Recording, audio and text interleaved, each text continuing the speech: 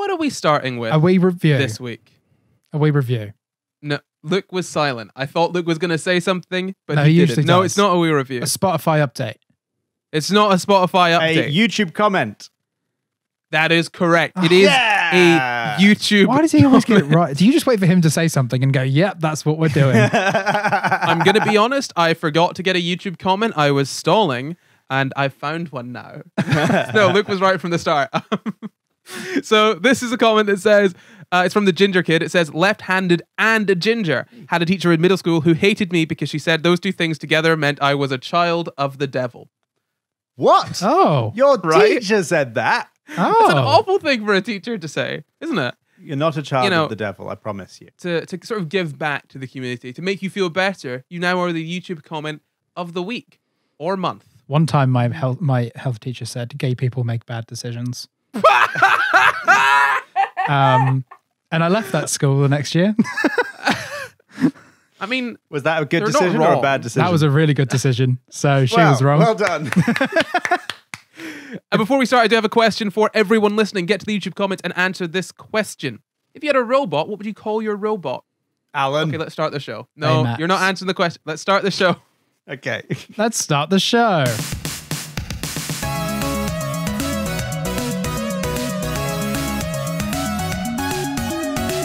Hello and welcome to the Sci Guys, the show where we talk about the crazy, weird, and wonderful stories from the science world. I'm Corey, and as always, I'm joined by my hosts, Jam and Luke Cutler. I'm your local neighborhood coast.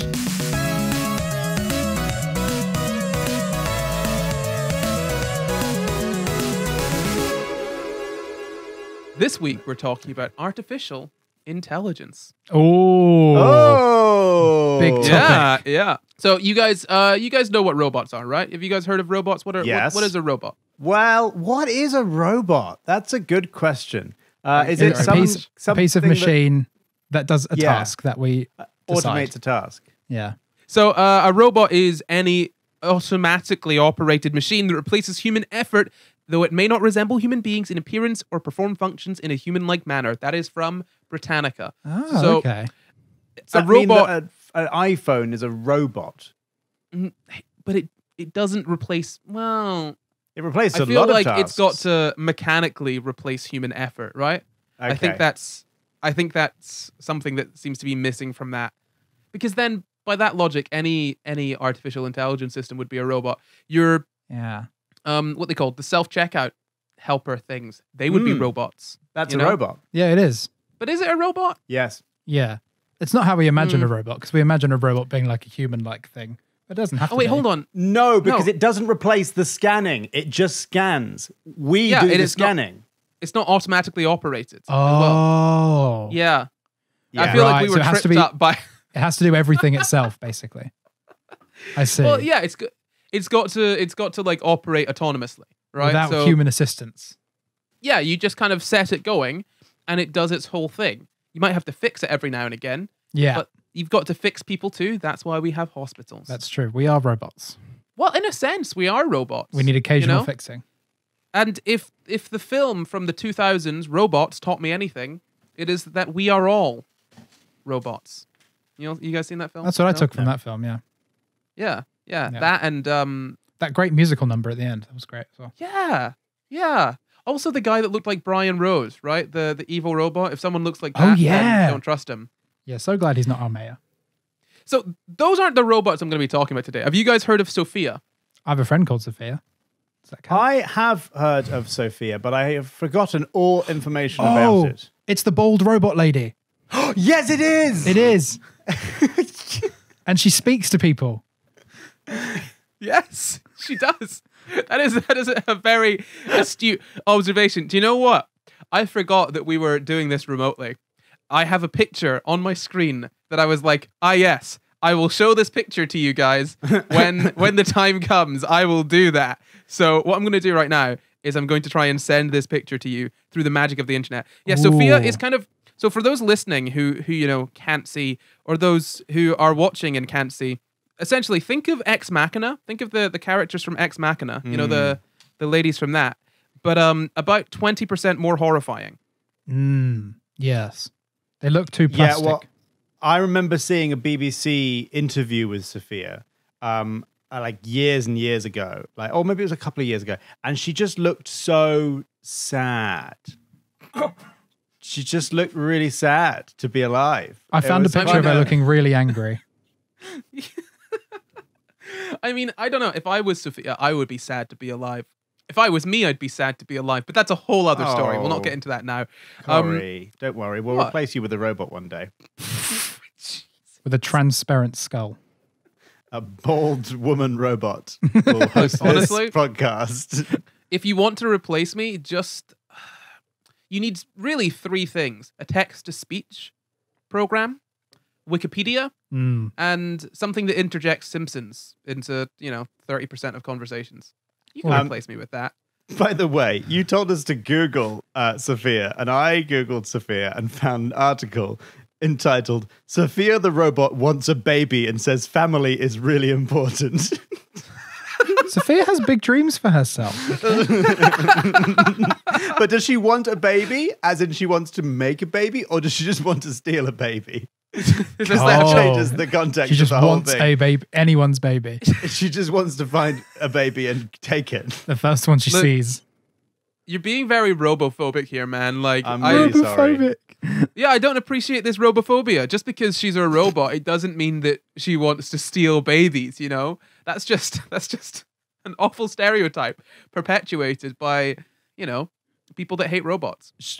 Hang on, this article then goes on to say, when Sophia was given citizenship in Saudi Arabia, many were quick to point out that she had more rights than women in the country. Yes, of course she has more rights. Look, she has more rights than women in Saudi Arabia, obviously. Because maybe she's, oh God, am I going to be sexist? Because she's not a woman. I wasn't going to say it, right? But really, Jamp, what is a woman? Don't invalidate Sophia's gender. Exactly. Why can't a robot be a woman, if she embodies womanhood? I'll go into why this robot can't be a woman, by the way. There's a good few reasons. But yeah, no, the Saudi Arabian citizenship. I was going to get into that in a little bit. But yeah, maybe stop looking at articles about this topic. Sorry, Corey. I'm going to spoil the show again, Luke. I can't help it. So, no. So you might have spotted when you were Googling that Sophia was created by Hanson Robotics. Have you guys heard of Hanson Robotics? I assume not. I've not. No. So Hanson Robotics was made in 2000. It was sort of started in 2005 by a man named Hanson. Would you believe it, David Hanson? So if you go into the Hanson Robotics website and you start looking up things about Sophia, so. Let's find out who Sophia is. If you go to their website, they say that she is their most advanced human-like robot.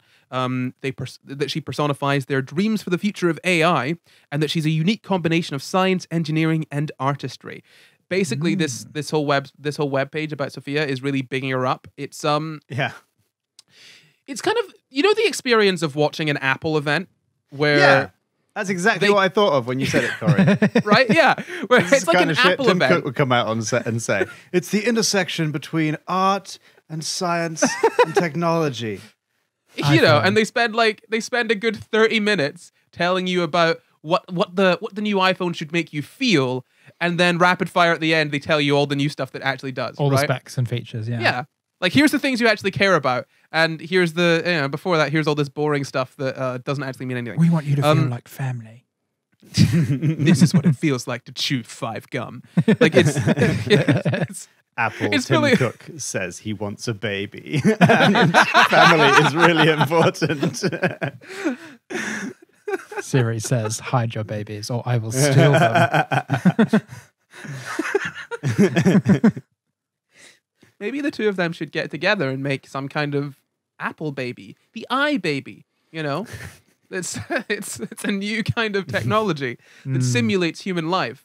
It's all of the functionality of a baby, but with the convenience of an iPhone. I think that'd be a product that someone would buy. Sure, someone. Probably Sophia the Robot and nobody else. So they go on to talk more about Sophia, but then my favorite part about this is something I really wanted to share with you guys, is Sophia has written her own little bio about herself on the Hanson Robotics website. Stop it. Or so it would seem. So she essentially just parrots what they said, which is is actually quite apt. So she basically says the exact same stuff that she says, that they say about her, and goes on to say, in some ways, I am a human-crafted science fiction character depicting where AI and robotics are heading. In other ways, I am real science, springing from the serious engineering and science research and accomplishments of an inspired team of robotics and AI scientists and designers. In their grand ambitions, my creators aspire to achieve true AI sentience. Who knows? With my science evolving so quickly, even many of my wildest fictional dreams may become reality someday soon. Are you guys noticing a trend here with kind of what they're saying about Sophia? I mean, this is the start of the trend. You'll probably figure it out later on. But are you picking up any vibes here? Anything you want to bring up now? Is it to do with the sentience? It's a little bit to do with the sentience, yeah. Yeah. Are they trying to brand her as like a person? Or make her more human? Yeah. Yeah. They're kind of trying to... They're kind of putting on this front of Sophia being... Your personal assistant. Real human being. Well, less a personal assistant and more just a full-blown person, right? I mean, if we do some close reading of what they've written there, it's interesting that they don't want to fully lie and say that, you know, she is the sort of pinnacle of AI and fully conscious. There's a little bit in there that kind of points to the reality in that they say that she is a human crafted science fiction character depicting where AI and robotics are heading. So to an extent, she uses some pretty advanced technology to an extent. It's fairly advanced, but in other ways, it's mostly a front, or so it would seem. Right? So she goes on to talk about her consciousness. Again, it feels weird saying she goes on to talk about this. Someone wrote this for her. Well, that's the thing. Did Did someone write it for her, or was she asked to describe herself in sort of her own words, and the computer inside her generated this paragraph? That is a very interesting question. And I it don't would want feel to weird that if that's not the case, then they have written, this is what Sophia says about herself. I don't want to answer that question just yet, because it's a very interesting question. And it is very indicative of this entire story, really. Yeah. Okay. I mean, I'm intrigued. Yeah, so she says, my real AI combines cutting-edge work in symbolic AI, neural networks, expert systems, machine perception, conversational natural language processing, adaptive motor control, and cognitive architecture, among others. So essentially what she's saying there is that the system that she runs on, right, her sort of brain to an extent, it runs on neural networks, machines sort of being able to interact with the outside world, and programs that sort of try to understand or replicate language. But then she goes on to talk about her emotions. She says, I have my own emotions too, roughly simulating human evolutionary psychology and various regions of the brain. She also has systems for controlling her hands, her eyes, her face. She can do facial expressions to represent emotions, and she tries to sort of mimic. Apparently, she tries to sort of mimic emotions in other people when appropriate. She tries to get specific sort of reactions out of people that she wants. All of this. This is the kind of story around her. That these are the things that she can do. That she can respond to outside stimuli. That she has sort of her own emotions. That she can sort of display through her actually fairly interesting face. That she can walk and move around, that her hands can interact with sort of things in new ways. I read a sort of article that interviewed a photographer that had done some photography with her, and apparently over a period of a few days, she learned what to do with the camera. They said the photographer did say, I don't know whether this is something that was sort of programmed into her over the course of the few days, or whether it was something that she learned herself, but apparently that was something that happened. But my issue with this is that all of this sounds fantastic, right? It's very cool. Do you not think? Yes. It sounds very cool, but I don't know what it means by she wants. It was a very interesting thing. What does she want? What does she? How does she know what she wants? Well, you guys might remember this. At one point, she kind of hinted that she wanted to destroy or to get rid of humans. You guys remember that? That was the big story. Yeah, I do remember that. Yeah. Yeah. Essentially, someone asked a question that went along the lines of, can humans and robots be friends? Do you think that you should get rid of all humans? And she very casually just said, yeah, that could be a thing, essentially. Which, again, a massive story. And yet, people, I don't think, are taking the right thing away from it. People are taking away that, oh no, maybe she wants to destroy humans. Maybe that's an underlying thing in her code, rather than she just responded in the affirmative to something that she didn't really understand. Hashtag Sophia is over party. That's a really interesting point, actually, that maybe there's a certain level of just like randomness involved. And like you say, she was asked a question and she just said, yes, the suggestion you have just made is a possible one. And that is it. Then everyone went, oh no, Sophia wants to kill us. That is it, though. That is spot on it. And we're kind of there, right? We've kind of solved the problem. We've kind of gotten to the core of the point of this episode, really. And it's kind of summarized, really, by what she goes on to say about her AI and how she operates. So, quoting again from the website, sometimes I'm operating in my fully AI autonomous mode of operation, and other times my AI is intermingled with human-generated words.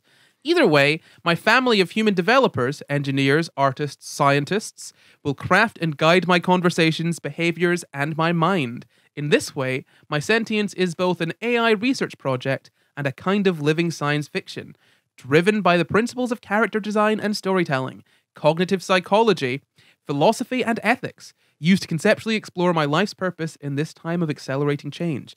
Therefore, my creators say that I am a hybrid human-AI intelligence. You guys figured out what's going on here? It sounds like a stunt. It sounds like a script, is what I was going to say. Yeah. Because the thing I want to know, basically, is where is the most effort being made? Is the most effort being made in the sort of underlying computing and sort of simulation of the brain and learning processes, or is the majority of effort being made on sort of the physical Sophia, which looks like a person and sort of makes kind of interesting facial movements, which would be suggested by the fact that, this is it's a stunt. It's a physical person. If you're trying to create an artificial intelligence, the first thing you don't do first putting it in a humanoid body. You try and understand how learning works. And sending it on a press tour. Yeah. Yeah. Well, exactly. To me, it sounds like she spends more time talking about what she is and what she does rather than actually doing it. Does that make sense? She's like, I'm really that, great. And my creators, they're really good as well. We all know people like that.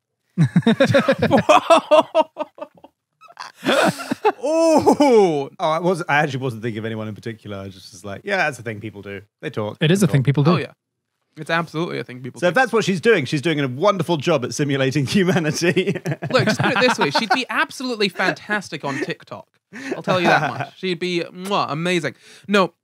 So you're pretty much spot on there. This is the thing. I don't know how much you picked up on this. But just for anyone listening, a really key part here for me is other times my AI is intermingled with human-generated words. Yeah. Now, a lot of the stuff that hits headlines is when Sophia has interviews with people, or when Sophia does a speech, say the UN or whatever, or talks about how happy she is to be a Saudi Arabian citizen. Now, it's really odd, for one thing. Oh my gosh, is this a Saudi Arabian robotics company?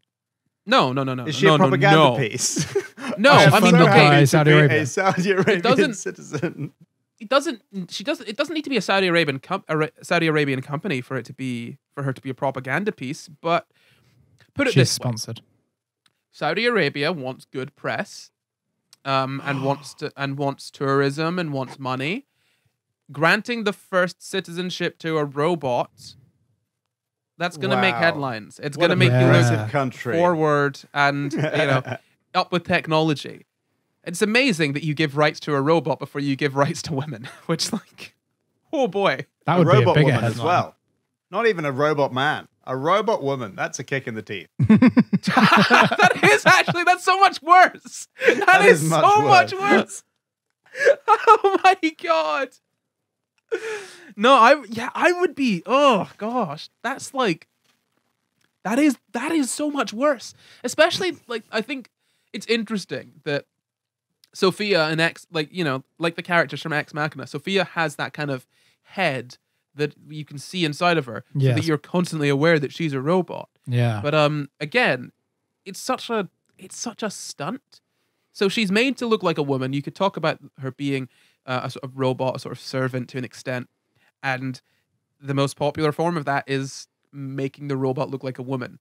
I mean, it's something that is quite heavily sort of explored in Ex Machina, but it is uncomfortable, to say the least, that this sort of famous robot is made to look like a woman, and it's supposed to be an attractive woman as well. I'm not saying anything about how Sophia looks. I'm just saying that the intent was that she would be attractive. I was going to say they made her with makeup on. She has lipstick and like eyeliner on.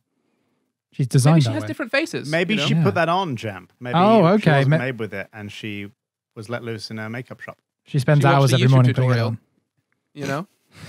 Unassisted. Sophia says, Zoella is the best YouTuber ever.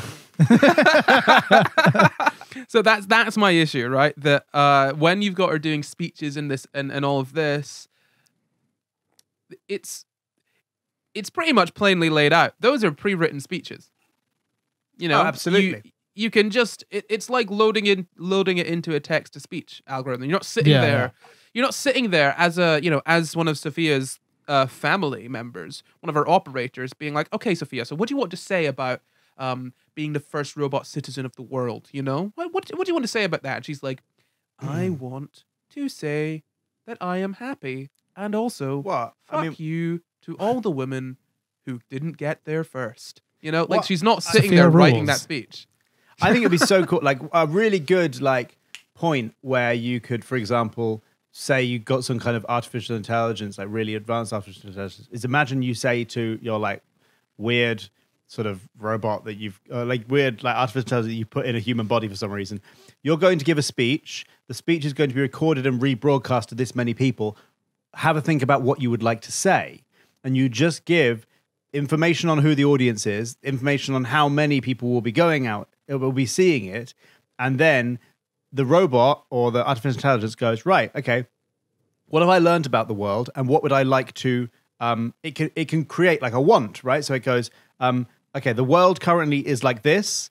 I wish humanization, obviously. I want the world to be this way, or I think the world will be whatever, more efficient, more equitable, more whatever. If it were this way, if I say these words, then humans hearing that might change this behavior. Then you've got this incredible intelligence going on, and it's just made that up on its own. Yeah, I mean, I think the thing is that ultimately the goal of Sophia, it seems, is very different than what the goal of Sophia is being presented as, if that makes sense. Yes. The goal of Sophia, the character, is different than what people think the goal of Sophia, the character, is. Because, like you're saying there, having an AI that can write a speech for, whatever group of people with whatever intent, that is a really interesting thing. Absolutely not within the bounds of what they want Sophia to do.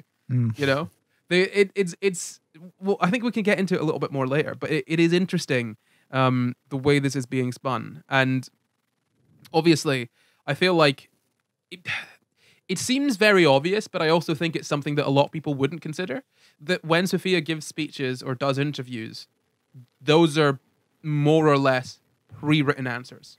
Yeah. This is not it is as sort of incredible as writing in a text to someone and then playing text to speech. Yeah, have Siri. Yeah, obviously you add it into a sort of body that can do sort of animatronic movements and But they have that at Disney, you know. I do. I'd love to know from from someone who has interviewed Sophia. For example, the people at the BBC who've done interviews with Sophia. I think I've seen 2 over the years. Whether they had to submit their questions in advance, or whether there was a period of pause between the question being asked and the response. Well, Lucas, you're very lucky. I preempted this question. Oh. Yeah. So It's my lucky day. it is your lucky day. So I think that spoils too much, though. I think that spoils Okay. too much. I'll get to it in a second, right? First, though, like I said, this is like something at Disney. You know, you can do this at Disney, which is interesting because you guys know what an Imagineer is, right? Is it one of the animatronic characters? It's someone that creates those characters at Disneyland or Disney World. And Yes. David Hansen, the creator of Sophia, used to be an Imagineer. Oh. Oh. Okay. Yeah. He's a doctor as well, but he got his PhD in aesthetic studies. So this is less cutting edge artificial intelligence and more cutting edge character creation, I would say. This is the thing. I don't think that Sophia, don't get me wrong, I'm not trying to say, oh, Sophia isn't advanced. Like the rubber skin that she has that's flexible and can move and looks decent, I think that's been patented by Hansen. And that is great. The facial movements, that is, creating a face that can work and move is difficult. It's not an easy thing to do. That's fairly advanced as well. But looking at Sophia as an advanced artificial intelligence that is human-like is like going to Disneyland and thinking, wow, Pirates of the Caribbean has gotten real good. Wow. I really believe that. Why do we have even the actors? Get rid of Johnny Depp. All we need is this animatronic Captain Jack Sparrow. It's the same thing. It's Is it the same thing? No. My point is, it's more akin to that. Sophia's more akin to that than she is to what most people, I think, Generalized believe her to artificial be. intelligence. Mm. Yeah. Yes, exactly. I think that Sophia, she can be autonomous. She can respond to things based on different inputs, and she can learn over time. That is, or so I've sort of been led to believe. But that's what chatbots do. That is. Yeah. Chatbots do that. So she's kind of like, she is slightly more than an animatronic than you'd see at Disney in that she can adapt and learn. But I wouldn't say that she's so much more in the way that people are kind of led to believe, that she's this full person almost, Because I'd love to know, for example, maybe you probably don't have this information because it's very specific, but in the example you said where Sophia went on a photo shoot for 3 days or something, and then over the course of that time, she started learning how to behave around the camera. I would love to know, for example, if Sophia is constantly learning and updating her code, or if she's sort of running a static piece of software that gets updated periodically. So, like, if I were to interact with Sophia, if I were to interact with you, Corey, your brain would slightly rewire to make sense of whatever conversation we had. But if I were to interact with Sophia, does that update her code, or do their creators look at situations and go, right, we need to program that eventuality in now? Right. Well, I don't know if I can specifically answer that question, but I do have a more general answer to it. So I can tell you how she works from a sort of software perspective. And actually from, I've speaking on that, I've actually got a quote from, I guess, one of the co-creators of Sophia, the chief scientist at Hanson Robotics. So this is Ben Goertzel. May have butchered that name. So he said, from a software point of view, you'd say that Sophia is a platform. Like a laptop is a platform for something. You can run a lot of different software programs on that very same robot. And she actually has 3 different sort of control systems running. One of them is called Timeline Editor. The other one is Sophisticated Chat System, and the third is OpenCog. So the Timeline Editor is essentially a scripting software. So you sort of put your script in, she executes that. Yeah. Mm-hmm. The second one, Sophisticated Chat System, that basically lets Sophia pick up on words and phrases, and and learn those in that sense. And OpenCog is one that sort of it's how she sort of makes sense. It's how her sort of sentences and responses make sense. So what it says here is that it grounds her answers in experience and reasoning. So you've got these three different systems. One of which is just, do this thing, dance, monkey. You're a little puppet. Yeah. And the other two work together to sort of let her pick up on things that she hears and then respond in ways that are based on things that she's heard before and how she's responded before. Yeah. Those second two remind me of like they sound closer to the way that like Siri or Google Home or Alexa would work. Mm-hmm. Yeah. Sorry if I just set off anyone's Alexas. And again. No, that's the thing. Google, Alexa, Siri, those are all weak AI, not to be rude. Those are all, they perform basically a specific function. They seem a lot smarter than they are. Yeah. You know? They have eventualities programmed into them. They're not necessarily thinking for themselves. Yeah. Oh yeah, they're no Jarvis, right? They have brute forced a lot of what Siri does. You know? I mean a fair amount, right? Like it sounds like your second stage in Sophia, where it's picking up on individual words and phrases and trying to figure out, based on a combination of words, what you're actually asking it to do. Mm-hmm. Yeah, exactly.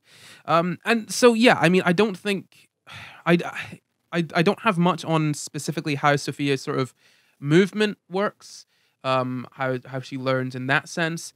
But I mean, to be fair, being able to stand or move your hands around and like look around and blink and stuff, if it's not all entirely automated, that's fairly decent. That's pretty good. But then again, it is far easier when it comes to AI. It is far easier to sort of make a system that can do one thing than it is to make a system that can do lots of things, right? Mm-hmm. So, for example, comparatively, it is easier to create something that can drive a car. And although driving a car involves a lot of things, driving a car we can think of as basically one sort of task, right? It is far easier to get something that can drive a car than it is to get something that can drive a car and order at McDonald's for you. Walk the dogs. And also wake you up on time, walk the dogs. Yeah. Look after the kids, do the dishes. Basically, all of these other things that a human person would do, along with being able to drive a car. It is far more difficult to get something that can do all of those things, unless you basically build in sort of subsystems where, when performing this task, it switches to doing.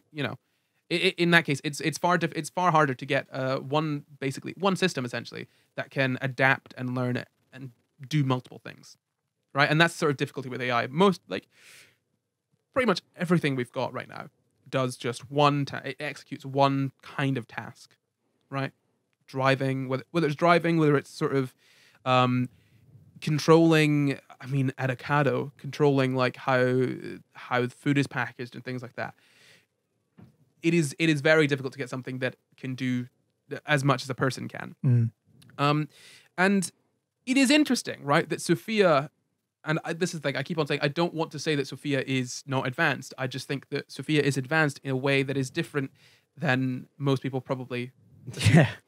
Right? Yes. There's the impression that she's like the pinnacle of robotics and AI and whatever, but maybe that's not the case.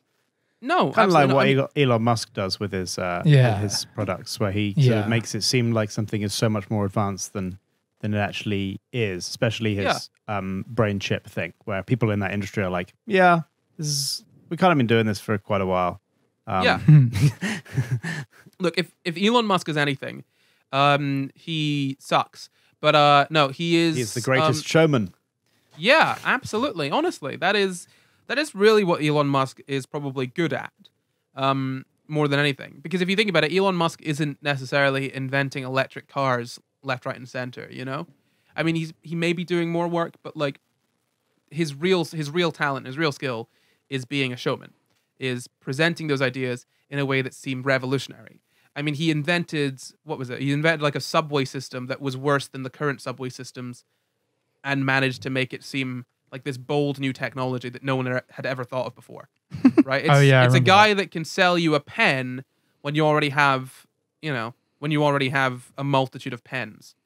Like that is his skill, right? He'll sell you a pen that's half run out, and you'll buy it. You'll be like, wow, this is amazing. This is the best pen I've ever owned. A pencil that's one sharpen away from being completely done.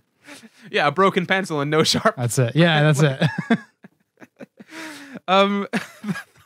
He's very good at that. He is very good at that. And he's also very good at being an awful billionaire. But moving on. David Hansen, the creator of Sophia, he modeled Sophia after Audrey Hepburn and his wife. Weird, I know. Let's just move on. I wanted to say that. Let's just move on. David, if you're listening, I'm sorry, not to be rude. That is kind of weird. Anyway, he also published a paper in 2005 about the uncanny valley in robotics. We could do an episode on this. In fact, I want to do an episode on this. Essentially, his sort of stance was that the whole idea is that the uncanny valley in robotics is kind of something you want to avoid. People don't like things that are too human-like without being fully human-like. There's this weird bit in the middle where things just weird you out if they're too human but also not human enough. I think he kind of disagreed with that, and he said that the uncanny valley, that area, could be very useful in getting people to trust and like robots more. Again, I've not read through the whole thing, so that's kind of probably a paraphrase, but we'll do a whole episode on it at some point. So he modeled Sophia after his wife and Audrey Hepburn, and she was unveiled in 2016. And we've already gone through a bunch of her achievements. She was awarded citizenship. She was appointed the UN's first non-human innovation champion.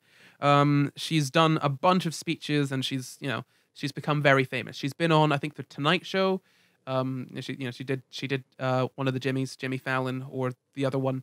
She went on Good Morning Britain, I'm pretty sure, or the other one.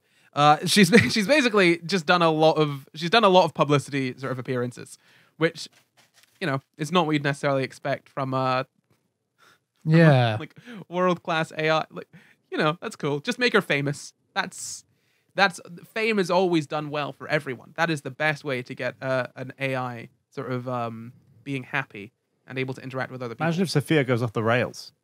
I think. Oh my god.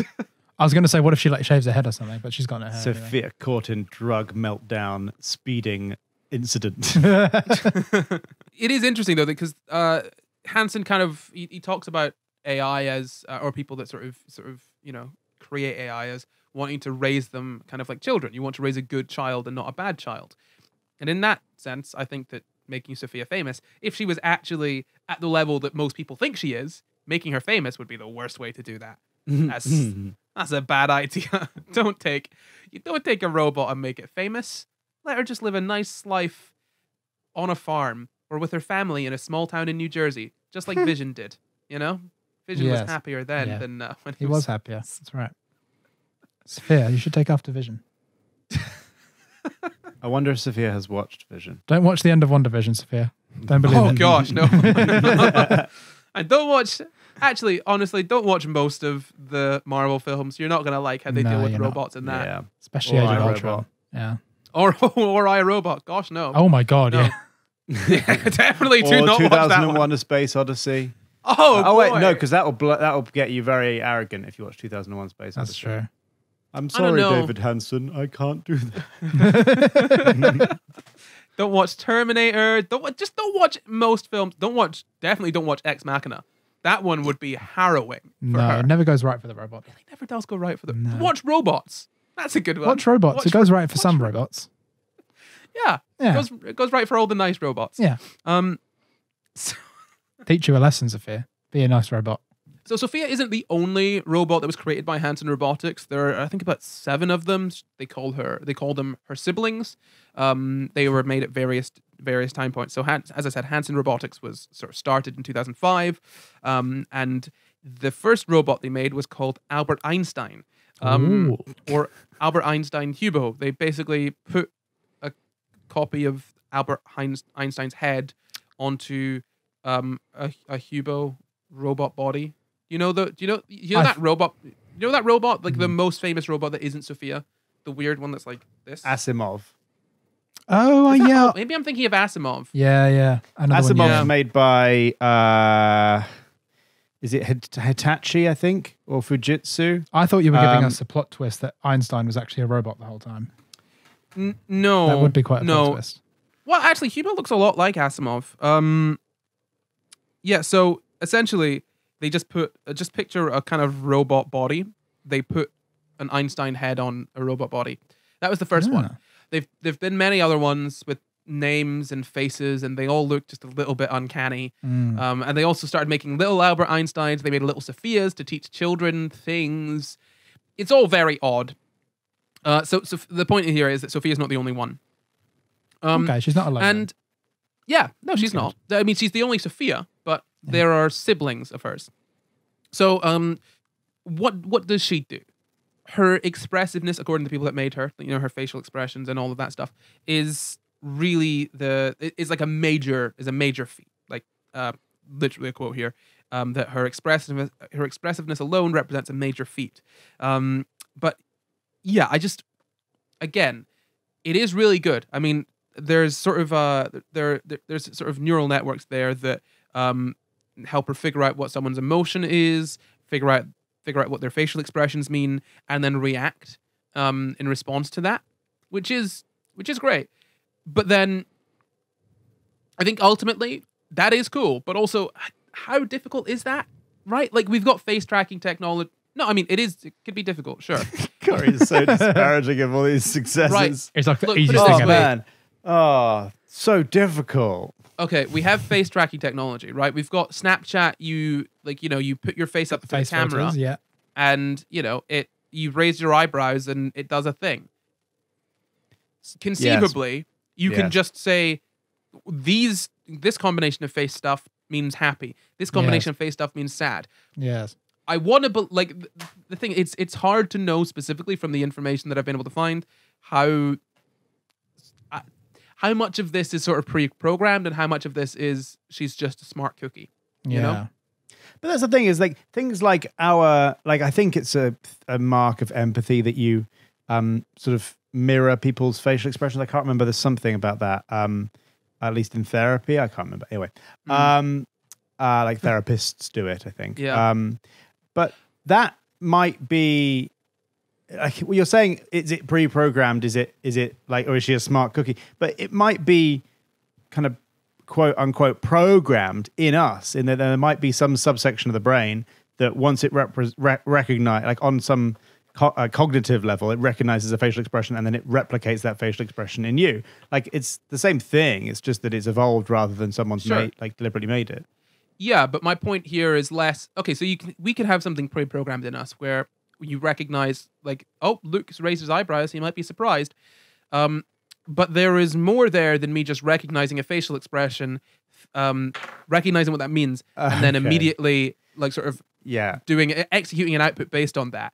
Like, there are lots of other inputs that I have to deal with. So, for example, if Jamp looks very sad, but I know that nothing sad has happened, and it's like, right now, I'll be like, oh, Jamp is probably making a joke. How do I know that Jamp has been insulted by what Luke has said? Right. Okay, so like, it's context of the situation, all that is so much more complex than just it's frowny face. I also do frowny face. Yeah, exactly. Right. It's the difference between like sending someone emojis and sending someone sort of an essay, a journal page. Even though you can probably consolidate a journal page into like 5 emojis at most, the journal page is probably going to... Just you wait for my Sci Guys story this week. It's going to be 5 emojis, Corey.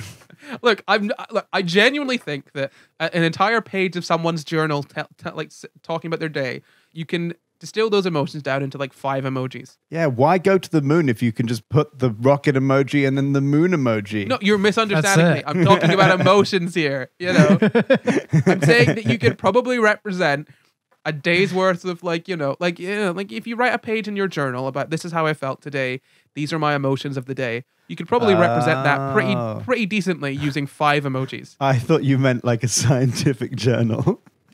I thought you meant we could just take scientific journals and sum them up in emojis, which, I was going to say, to be fair, would be a great website. I was going to say, Luke, you've been wasting your time writing all those uni essays. Just Actually, hold on. Send them emojis. Look, hold on. I need you to do something immediately once we finish recording. You need to go and make sure that you get journalsasemojis.com immediately. Okay. And this is something we should do. I'm not even joking. This would be great. Journals as emojis. You just like consolidate emojis.com. So she can respond to sort of facial expressions, all of that sort of stuff. I mean, you guys edit videos, right? I find myself doing this. You were talking about mimicking facial expressions. Yeah. When I smile in a video that I'm editing, I often find myself smiling and laughing. Yes. Even if I don't find the joke I made funny or whatever. I find myself mimicking whatever I'm doing on screen. Yeah. For some weird reason. Every week when I edit these, I'm smiling along. I do this with directing. When I'm directing a character scene, even when I'm writing it, I'm just making all of the facial expressions of the characters as I write them. And I noticed myself doing it, and if anyone saw me, I would look so weird because I'm just sitting in front of my laptop or in front of like a director's monitor, being like, especially anger. I'm really like, that is fantastic. That's amazing. Yeah, it's very easy just to mimic, and so again, it's very easy just to mimic emotions. And if she's doing that sort of autonomously, that's pretty cool still. But it's important that you sort of say exactly what it is that she's doing. I feel there's a lot of smoke and mirrors going on here, And again, she says this on her website. They say this on her website that she is a hybrid of AI and human input. But I feel like there is maybe a little more human input than people like to think about. The human input is there to give the illusion that more development has gone on than actually has. Yeah. Yeah, absolutely. Honestly, that's really what it seems to be, right? And I'm not saying that she's not complex. I'm not saying that I'm not saying that she's not advanced at all. But that human input, I feel, is doing a lot of heavy lifting there. When she's giving speeches and doing interviews and things like that. I think that's probably not a good idea. If it just seems odd to me. I also find it really odd that the UN let her do a speech. What is that? The UN Why have you done for that? it. Yeah. They let Hermione Granger do one. Why not a robot? Okay, fair enough. Well. Yeah. So, you asked about interviews earlier, Luke, didn't you? Yes. What was your question about interviews? So, are the interviews pre-scripted? Do the reporters submit their questions beforehand? Well, they do submit their questions, but that's normal for an interview, right? You submit your questions to the person. Not when you're talking to a robot, it's not. It is normal to submit your questions to a celebrity's team before an interview. Or, to the talent's team before an interview. You've had interviews before. Look, have you not been submitted generally what the questions will be? Yeah. Yeah, right? I've had that.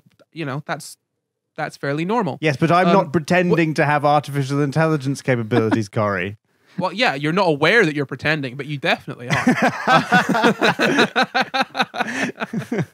No, don't think about it. I don't need you having another existential crisis. To spiral a little bit there. Hang on. Oh, dear. Oh, no. Oh.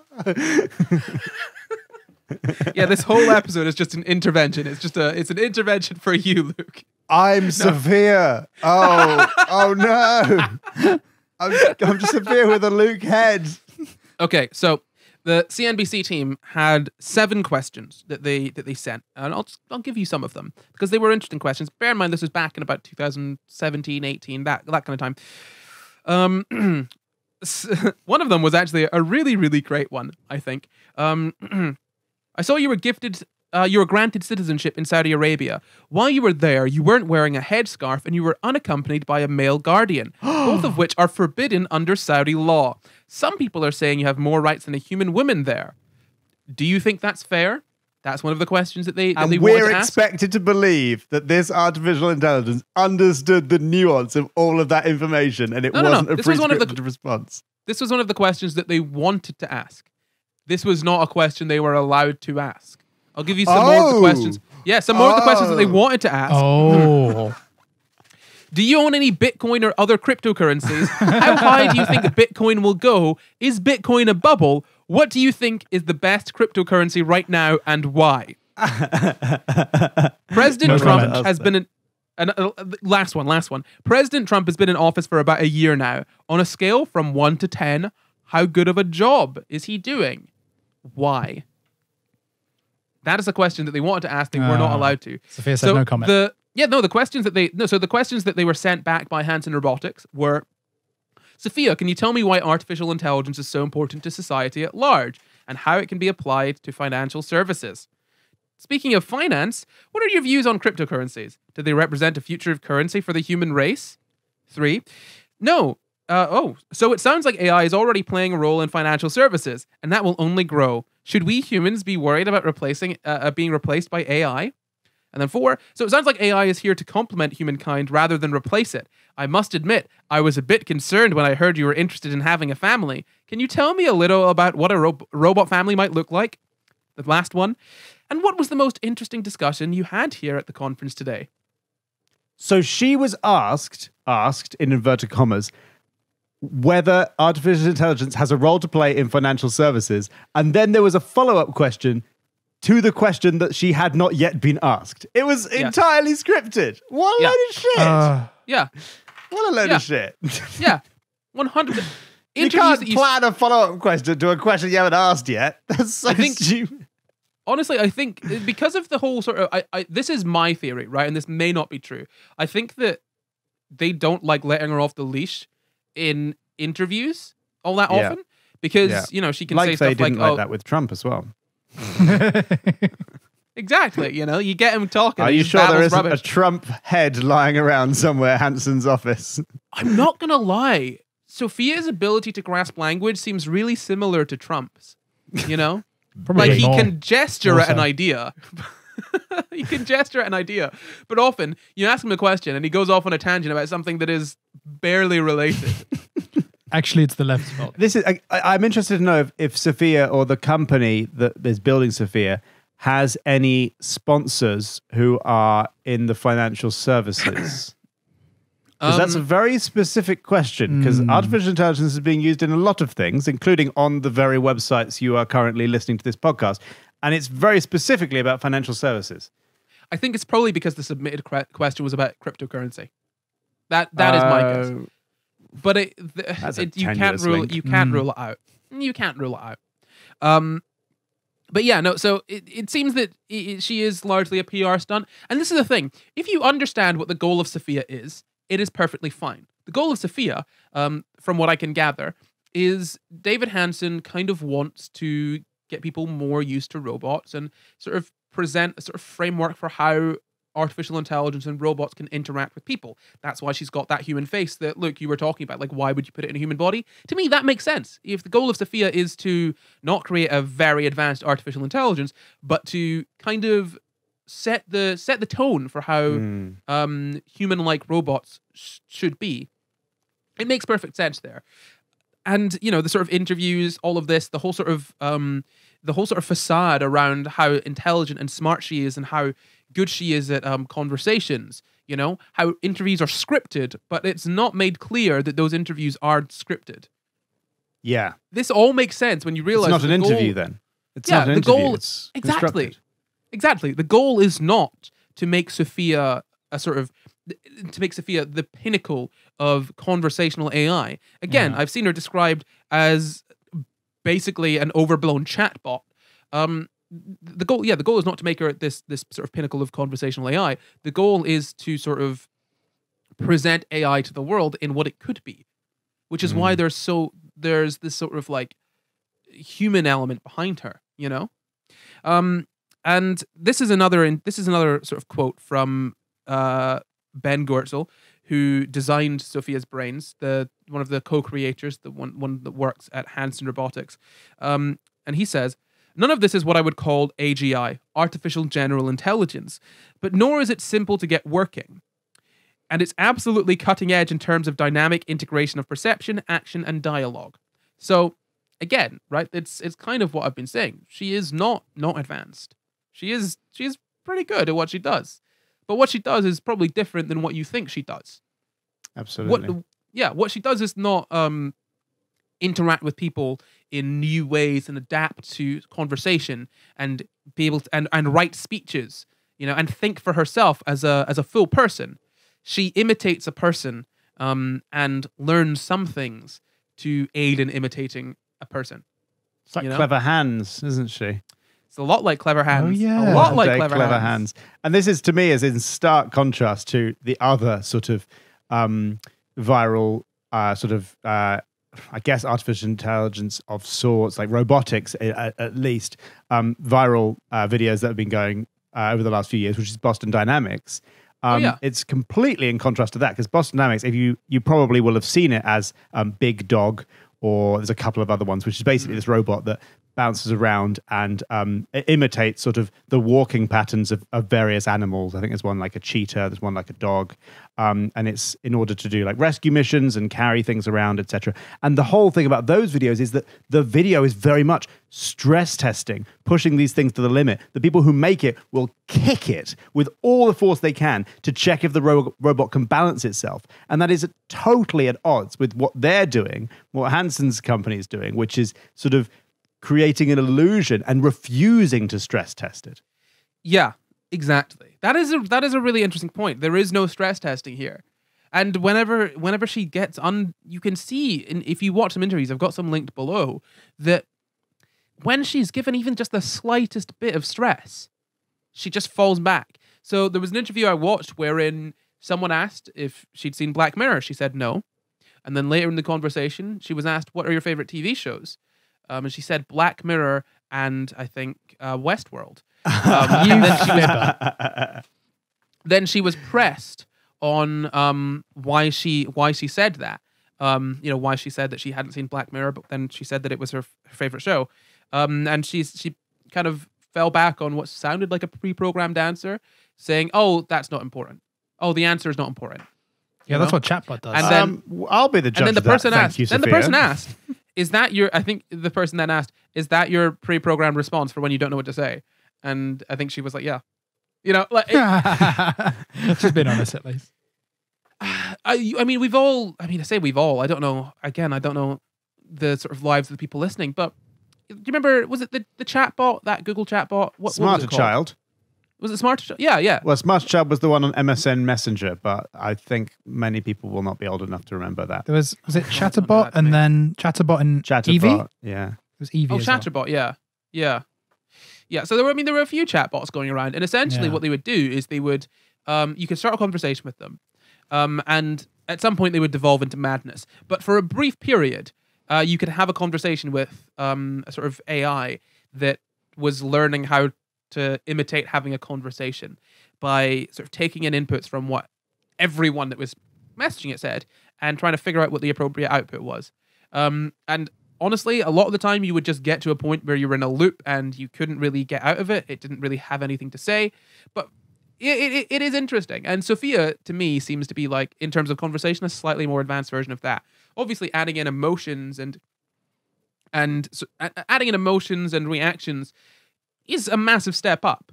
But again, I don't think those are not super necessary in terms of creating an AI that can understand what it's doing, that can actually engage in a conversation. And that's, to me, seems to be what Sophia is supposed to be representing. An artificial intelligence that is close to being a person. That's why they put her in the whole person suit, to make her seem like a person. But I think it's far more important to make an AI actually sort of act like a person without a face, without all of the other stuff. And then you can start trying to add that in, right? Because if you can do it over text, then it's basically the harder route, right? Because if you took what Sophia was and you put her behind a wall, I doubt people would be, nearly as open to believing that she was as smart as they think she is. Does that make sense? That if you were to remove the sort of the face, the emotions, all of these things, people would probably be less enamored by her, because when you take away all the sort of like movements and like similarities to a person, she's not super impressive in her responses. You know, Yeah. she's about where I'd expect things to be. I wonder if you came across in your research, Corey, all the latest news about GPT-3. No. So GPT-3 is this, like, as far as I've seen, like, very far along towards being a generalized artificial intelligence. You can, for example, describe a website you want, and it will code it for you. That's cool. It makes the code, I think, out of JavaScript or maybe HTML. I'm not sure. But it can also have conversations with you. You can have full conversations. There's a really interesting video online, which is a guy sort of routed the outputs of GPT-3 also through a text-to-speech engine and a visual engine to make it look like he was having a phone call with an artificial intelligence. And it is incredible, some of the responses it's getting. I don't know how pre-programmed it is, but I think the idea is that it absolutely isn't pre-programmed, and it is coming up with these ideas and responses on the fly. And it is freaky. It's so freaky. It's so general. It can do so many things. Yeah. That is really cool. Maybe we'll have to do an episode about that at some point. Yeah, I've been looking at it to do something about it with, but at the moment it's in a closed beta, I believe, so it's hard to get. Interestingly, though, some of Sophia is open source. I don't know how much. Honestly, I didn't go and look in. I just know that some of Sophia is open source, which is interesting. But again, a lot of Sophia seems to be just people writing things. Yeah. And just to kind of finish this off, I want to talk about something that to be honest, I think kind of sums this up. So you guys know what the Turing test is, right? Yes. We've spoken about the Turing test before. So for anyone that doesn't know, the Turing test is essentially a test, is a sort of theoretical test that can be used to determine whether a sort of artificial intelligence is intelligent or is sentient, right? You think that's a fair enough description of it? I mean, that's a fair enough description of its intent. It's not actually what the outcome of it is. Yeah. Yes. That is perfectly fine. That is the idea. This is it's a sort of thought experiment. It's not something, for one thing, it's not something that we're at the point where any artificial intelligence can pass the Turing test. And there's a lot of problems with the Turing test, which we'll get into in a second. So you might have heard of it as the imitation game. So the idea is that a human person, is sort of in contact with two beings, one of which is an artificial intelligence and one of which is a person. The Turing test basically, it's kind of set up such that if you cannot determine which of the two people is the artificial intelligence, right, then the artificial intelligence has passed the Turing test. And sort of measure of how intelligent or how sentient an artificial intelligence is based on what the probability is that sort of the artificial intelligence will pass the test, right? So if you get, say, 100 people and none of them are able to tell, then you could say that is a fairly sort of sentient seeming system. But there are some problems with that, right? We've gone more into the Turing test in our episode on Alan Turing, way back when, about well over a year ago, actually. Do you remember the episode number, Jamp? The Imitation Gay? It was 13, I think. It was a live. We did it live at Pride. We did. Yeah. We did do it live at Pride. Episode Fantastic. So go 13. back and check that one out. There's a kind of a response to the Turing test. Have you guys heard of the Chinese room argument? No, I don't think so. No. Okay. That's fine. So in 1981, there's a man named John Searle, Searle. Let's not try and say his name again. So, cool. So John, he kind of came up with the Chinese room argument. Essentially, he was basically saying that the Turing test can't sort of necessarily show that a machine can think, can think for itself, that it is sentient. So here is the sort of Chinese room argument, kind of sort of paraphrased. One, you have a person that doesn't know any Chinese. I know there is not just one Chinese language, but for the purposes of this, let's just say Chinese. We've got a person that doesn't know any Chinese, right? Two, this person is locked in a room along with a book that has Chinese characters in it, a list of Chinese characters in it, and the appropriate responses in Chinese to any input, right? So this person is in a room, they don't speak Chinese, but they do have a book that will give them the appropriate output in Chinese to any Chinese input Right. that you give them, right? So if there were people on the outside of the room and they submitted questions into the room or submitted writings in Chinese into the room, they would receive an appropriate answer, because you get a message in, you don't understand what it says, you don't understand the symbols at all, but you recognize the symbols and you can match them up to the symbols in your book, and you can see, this is the output. You write down the output and you put it out. Yeah. To you, what you are doing is functionally meaningless, right? You have no idea what's going on. You're just executing an action based on some basically some rules that you were given, right? Yeah. But to the perspective of the people on the outside of the room, that room has passed the Turing test. It has, because they put in a question and out pops an answer. Yes and no. I mean, part of the Turing test would be being able to ask follow-up questions, for example, which you might and back reference previous. Like, that's one of the things that Siri really sucks at. Is like, you ask a question and then you go, and how when is it open till? And they goes, when is what open till? Yeah, like, the thing I was just talking said, about, Siri. And they've just sort of started fixing that. But okay, but then like you would have in your book. How do you have any brothers and sisters, for example? And then the follow-up question, and how old are they? Your book wouldn't be able to give you the answer to that because the book is not written about your brothers and sisters and is not written about the back reference of the first question. So it wouldn't pass the Turing test if you were actually trying to test them. This is the thing. Like, you've come up with one of there's a bunch of rebuttals to the Chinese room argument, but the idea behind it is essentially, right? Like, if we're taking it literally, it's a thought experiment, right? If we're taking it literally, we're going to find issue. Like, for example, if we take Schrodinger's cat literally, we're going to run into a bunch of problems, you know? It is a thought experiment. The idea behind it is that essentially you can create something that has the outside appearance of intelligence, but it doesn't necessarily need to understand anything as it is going in. You could, if you've got a lookup table with, like, if you have basically enough eventualities programmed in, you can basically just use a lookup table, right? You could conceivably, obviously, data, like space for data permitting, memory space permitting, you could conceivably do that, right? That is kind of the point here, that it is even if a machine were to pass the Turing test, that would and trick and fool a human into believing that it was it had an understanding of what it was saying, that it was an intelligence. That doesn't mean that it necessarily is intelligent, right? Because it doesn't, or let alone sentient. Yeah, sentient. Yeah, because this is the thing. And when it comes to Sophia, does Sophia understand what she's saying, or is she just blurting out responses that get her the right answer? We've spoken about artificial intelligence a lot before. You know, it's like you sort of train an artificial intelligence to know what a cat is.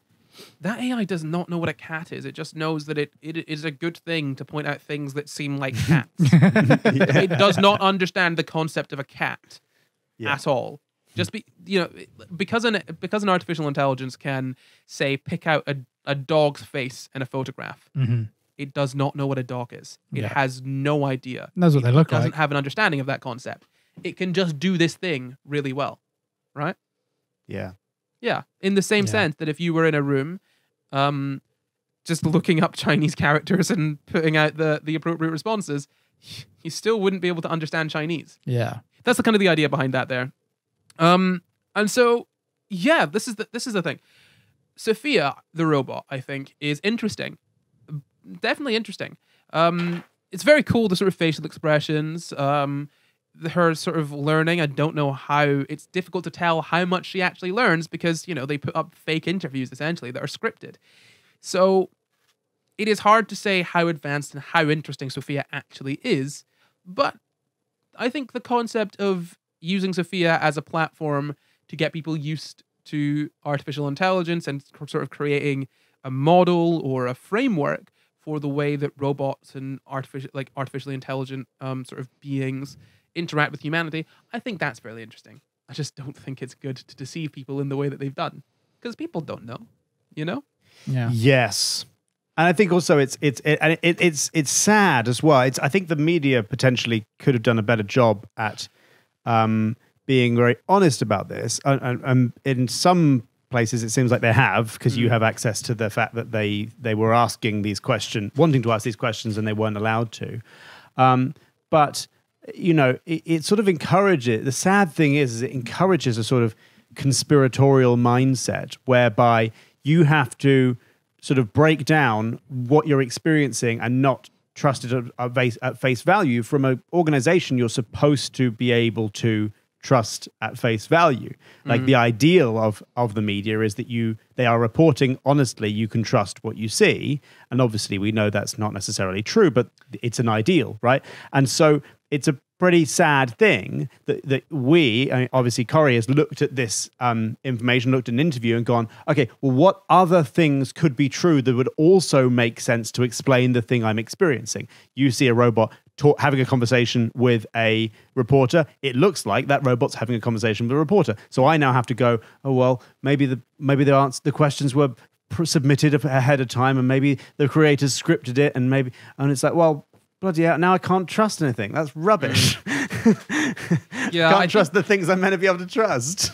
I think this is a problem when it comes to science communication in the media with those kinds of publications, because in a lot of cases, they have people that don't necessarily know much at all or anything about what they're reporting on, which can make a lot of issues, really a lot of issues.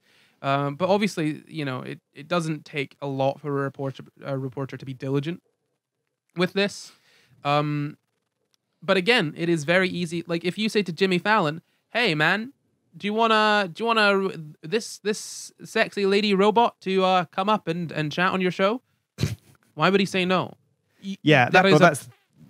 That's the thing. Is you're saying it's a problem with scientific reporting. It's also a problem with the media. Is the media is only ever incentivized, other than say, for example, the BBC, who don't have a funding model that relies on clicks. The majority of the media is incentivized to get clicks. It's not incentivized to tell you the truth. The truth is a happy accident compared to getting clicks. And to be fair, the truth is not going to get clicks until Sophia's big enough that it's interesting that she's a lie.